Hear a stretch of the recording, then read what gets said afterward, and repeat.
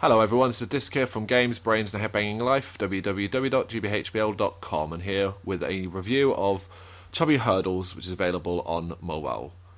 So, Chubby Hurdles is a very simple free-to-play game where you basically control a chubby kid, well, fat kid, and try and leap over hurdles. It's very difficult to actually play because of how precise you need to be. And this has been created by Scott Cawthorn. The name might ring a bell if you know your gaming, because Scott made a lot of crap games back in the day before finding huge success with the well-known Five Nights at Freddy's.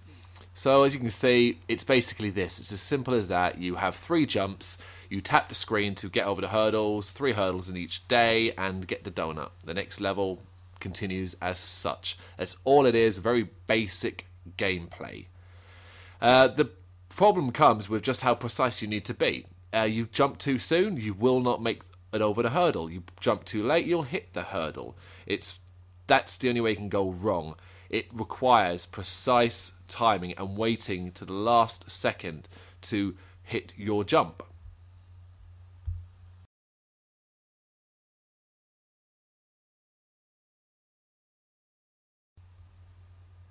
And your only reward for this is the donut at the end and the high score. A high score adds up very strangely. It starts off doing it in hundreds and then starts jumping in amounts.